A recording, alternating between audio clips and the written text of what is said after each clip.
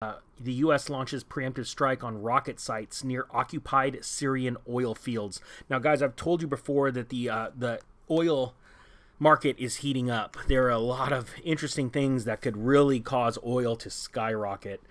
And, you know, we always talk about when things go really bad, we start going to shooting wars. And I know that we hit targets, it seems like pretty fairly often, but I think at this day and age, with everything as fragile it is, this is pretty serious. So we'll see how this comes out. So it says late in the day Tuesday, the U.S. carried out what is being described as a preemptive strike against rocket sites in eastern Syria that posed a threat.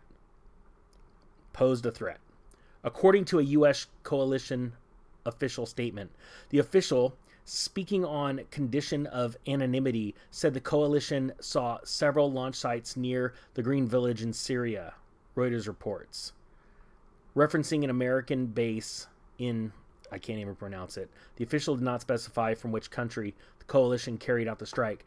You know, one question I have is, does Syria have a central bank right now? Can you guys put that in the comments below? I'm trying to remember if Syria has a central bank. I remember Iraq didn't, but then they did. And then I remember some other countries didn't, but then they did. And Syria, I'm curious. There's some interesting stuff happening. Just throw that in the comment section. Sorry, I digress. But the base that was being threatened is in Syria oil-rich eastern region, for which years American forces have occupied in support of Kurdish-led Syrian Democratic Forces. In the same area lies the country's largest oil facility at Al Omar oil field, as well as Conoco gas field, both under U.S. SDF control. Something Damascus and Moscow have long condemned as an illegal occupation presence intent on blocking Syria from its own vital energy resources. Guys, I'm going to bring you, I mean, to say that this area is under serious stress and pressure right now is a understatement.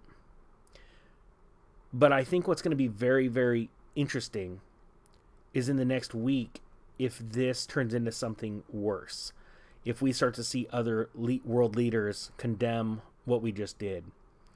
I think it is going to be very, very interesting.